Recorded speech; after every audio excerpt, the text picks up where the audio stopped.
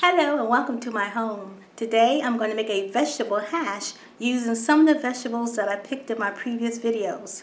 But before we go there, I want to let you know I have other types of videos on my channel. I have easy to prepare recipes, product reviews, meditation videos, and other videos on growing a variety of vegetables in containers. So let's go make some hash. This recipe is very simple. It's almost like cleaning out your refrigerator. Now, in addition to my fresh vegetables from my garden, I have a medium-sized sweet potato that I cubed up, a bell pepper that I had put up in the freezer. I had chopped and put in the freezer, about one bell pepper there. This is an onion that I sliced into fours using about 1/2 inch thick slices. And I pre-rinsed my veggies, but they're root vegetables, so I do like to clean them off. So I have about several tablespoons of this regular, I have canola oil. You could use vegetable oil, and I'm going to put in a tablespoon of butter just to give it a little more, luscious flavor. I'm going to let that heat up before I put in my vegetables. Okay, so everything's starting to bubble in there. I'm going to put in all my nice veggies from my yard, veggies I bought at the store.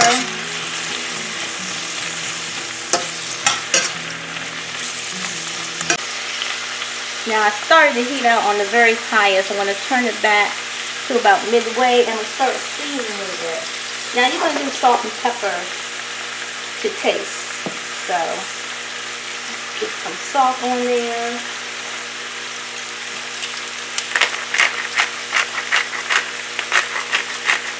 Get pepper. You do your pepper to taste. Now I do like to add some onion powder. I'm going to do about a 1/2 teaspoon of onion powder.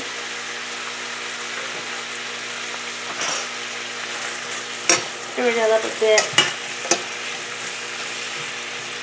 It's smelling good, y'all. Smelling good. And I'm going to let that get nice and cooked.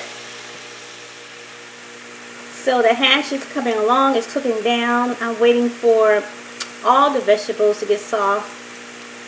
And the beets are probably going to be the last to get cooked through because they're the harder of all the vegetables that I was cooking.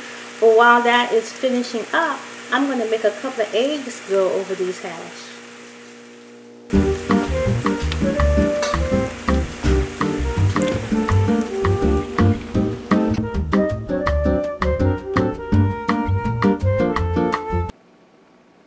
If you like that video, hit the thumbs up like button and consider subscribing to my channel and hit the notification bell so you know when I've uploaded a new video.